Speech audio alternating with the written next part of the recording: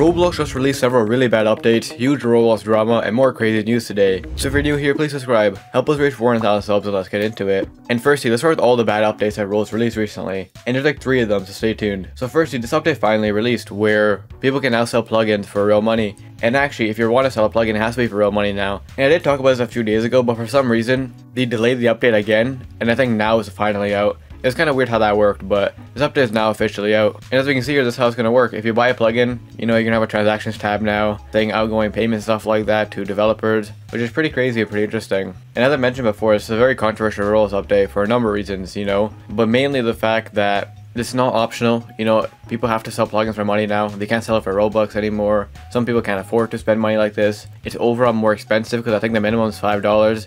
And it's opened up so much more problems, but there's something else to this update that's actually very interesting. Roblox made a dev forum post as per usual, and in this dev forum post, they drop another pretty big update and plan for the future where RDC user tweeted out saying that Roblox states that users can still distribute and acquire free assets. So yeah, I know a lot of people are confused, but free plugins are still available, but paid ones have to be real money now. And obviously, all the best ones are paid. But here's the big part right here, they said. Additionally, Roblox plans to enable users to sell models soon. So yeah, it's actually pretty insane.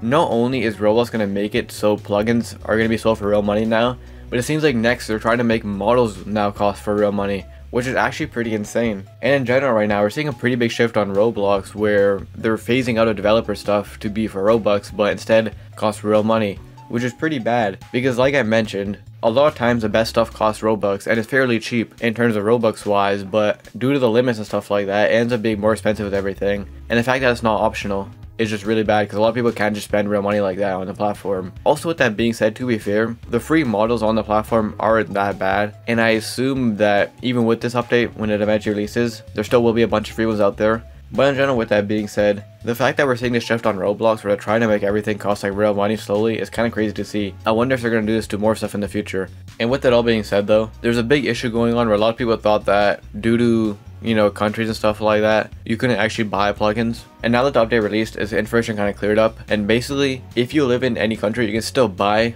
any, you know, plugin or anything for real money. However, due to country restrictions, people can't sell them, which once again is pretty bad. Like, it's one good thing but another bad thing, because Brazil here, for example, can't sell plugins and stuff like that, and they're literally one of the most top countries with developers, so that's pretty bad. And with that, we have another bad update, and an update that we actually knew about for a while, but this might become really bad. RDC News tweeted out saying that it seems that non-UGC creators can now publish already uploaded items to a group. Public UGC could be around the corner. So yeah, a few days ago, out of nowhere, Roblox kind of released public UGC, where it wasn't just for every user, but through a group you can actually publish UGC limiteds. As we can see in this video, this person is all part of the UGC program, and through their group they were able to upload a bunch of items and stuff like that, and UGC limiteds, and they're on the UGC program or anything like that. And a lot of people are saying like this means UGC, you know, public UGC is around the corner, which obviously public UGC is going to be a giant mess, and it's going to cause a lot of havoc in the community.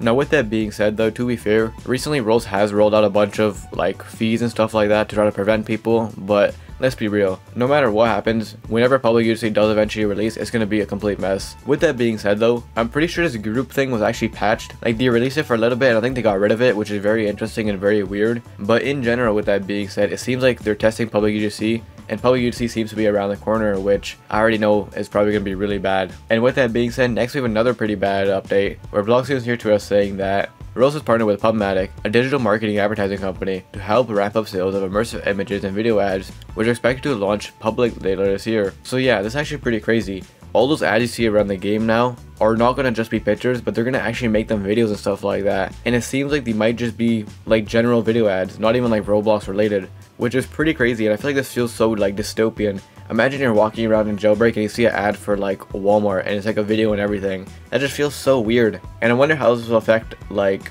the Roblox ads in general too. Like, will this be harder for creators to promote their stuff? It seems pretty crazy and very dystopian in my opinion. And if you read the comments, a lot of people are just saying like, are you serious? Like, this seems so bad. And in general, going forward, there's some pretty bad changes. And we're seeing a pretty big shift on Roblox right now. You know, they're changing stuff to cost real money. They're, you know, including more advertiser stuff with videos. They're moving to public UGC soon, so pretty massive changes coming soon, and that are all kind of concerning. Let me know what you guys think about all these though, because a lot of them are very controversial updates. And with that being said, our next story of a really weird Roblox feature actually that doesn't seem to work. So recently, as I mentioned in my other videos, Roblox completely revamped the home screen.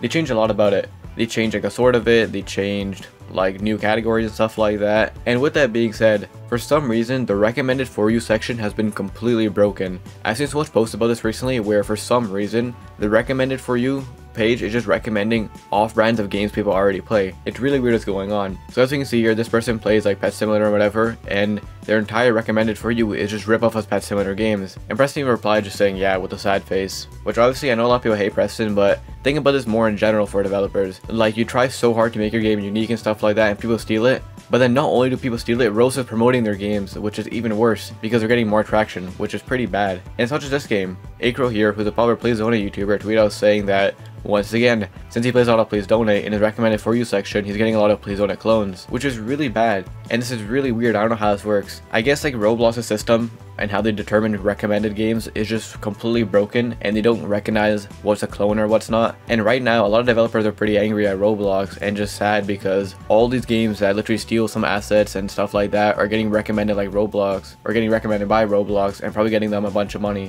which is pretty awful. And also with that being said, stuff like this is happening where Roblox is also promoting some of the most money hungry scam games, you know, on the platform. So in general, with that being said, I don't know what's going on, but Roblox is fully broken right now with this section, and a lot of developers are angry at Roblox because they're recommending them clone and stolen version of their game and giving them a bunch of traction, which is pretty horrible. Hopefully Roblox fixes it soon, but it's a pretty big issue going on right now. And with that being said, it's going to last story of some huge Roblox drama, probably some of the biggest Roblox drama we've seen in a while. And honestly, it's actually pretty insane. It also was PeT Simulator 99. And don't worry, if you don't understand PeT Simulator 99, you can still understand the situation. Okay, so basically what happened was that there's a big exploit going around in PeT Simulator. You know, as per usual, that happens in Roblox. But for some reason this time, PeT Simulator didn't know how to fix the issue. So instead of like, you know, trying to fix the issue, paying people to help fix the issue, they actually ended up paying the people who exploited in like rare pets, and I think like a 1-of-1 pet. So they ended up giving these people the rarest pets in the entire game, and pets that cost like so much money for free because he exploited just for the information. And everyone started getting angry at them because they're like, I spent so much hours, I spent thousands of dollars trying to get these pets, and you gave them away for free. Not only being slapped in the face with people who spent all this money and time getting the pets, but also ruining the economy of the game because these pets are not going to go down in value probably. And in general, there's caused so much drama in the community, and everyone is angry at PeT Simulator. Even PeT Simulator YouTubers and creators in like their career program spoke out about it, just saying this was a stupid move from them. And it gets worse because apparently PeT Simulator is trying to do this behind the scenes so no one found out. Like, that makes you think, what else do they do behind the scenes that we don't know about potentially?